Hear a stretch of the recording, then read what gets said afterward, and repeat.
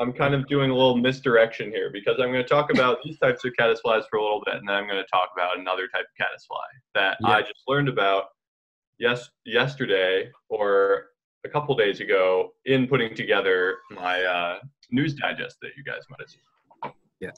So these are one of my favorite type of flies because they're so popular with in-fly fishing throughout the world. They're really cool. Yeah, so they are really cool. These are caddisflies. Many of us know their very famous adaptation of building a little shelter for themselves. As you can see with this one, of the things it can find in its environment, snail shells, different plant fibers. You can see a really diverse set of caddisfly shelters, depending on the species of caddisfly, depending on the environment it finds itself in. Really amazing, cool shelters, and a really fun thing that we often find when we're sampling vernal pools and stuff like that. But a type of caddisfly that I didn't know about before were the net weaving caddisflies. These are caddisflies that primarily, or pretty much exclusively, inhabit streams. And instead of building a little shelter that's mobile, made of whatever is around them, and foraging that way, they forage by making this kind of net with a mouth that's open on the side of the upstream side and let water flow through their net.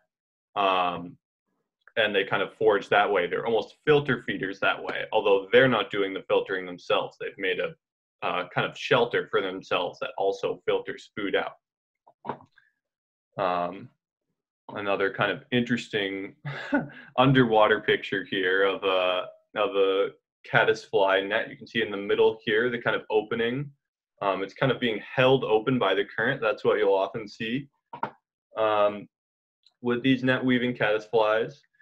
Cool thing about them, you can't really see the mesh at this level of zoom, but they actually, different genera of these caddisflies build nets with different size mesh for different types of food, be that like algae, diatoms, perhaps even little tiny arthropods. I'm not sure whether they eat those because usually caddisflies don't tend to be predators, if I'm not mistaken.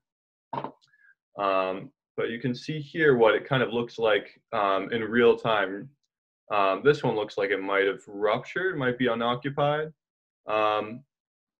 But yeah, kind of really cool type of caddisfly I didn't know about. And these are actually kind of important indicator species. You can imagine if you're surveying a river and you find these caddisflies, you know there's a certain amount of organic matter flowing through that area to support them. So they're actually a part of some different indexes for the health of freshwater streams. An important part of that is sampling the net making caddisflies. And so, as you can imagine, with these caddisflies, they're just as vulnerable as the kind of foraging caddisflies are if they're out of their shelter. And because they can't move their shelters, they're even a little more vulnerable to this. So things such as another caddisfly, which has lost its shelter, trying to take over an existing shelter can create more conflict than it would with a foraging caddisfly, which of course the one who's having its shelter taken away is just going to flee most of the time, or retreat into its shelter, wait, and then flee later. And with these, detritus can be stuck in them, they can get damaged, and that can make a lot more conflict between the actual larvae themselves. So yeah, and I'm just going to show real quick this video that was that I posted in the news digest this week, just as a kind of fun thing to leave us off.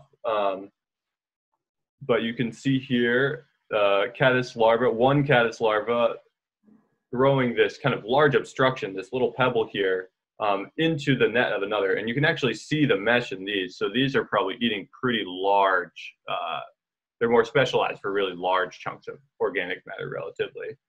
And this will go on for almost 2 minutes of this caddisfly larva trying to get this pebble out of the net. And you can imagine how hard this is, because this is happening against the current. The current is pushing this pebble into the caddisfly's net. So you can, this is the type of thing that these caddisflies will run into very often.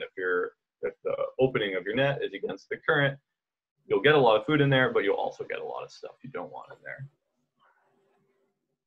So yeah, I'll let this play out until this guy saves himself here. And that is the net weaving caddisfly, something I didn't know about before. Really cool little corner of insect diversity. And as many little corners of insect diversity are, an important one for indicating the health of our ecosystems. There. Still got 25 more seconds there. There he goes. All right, that's that.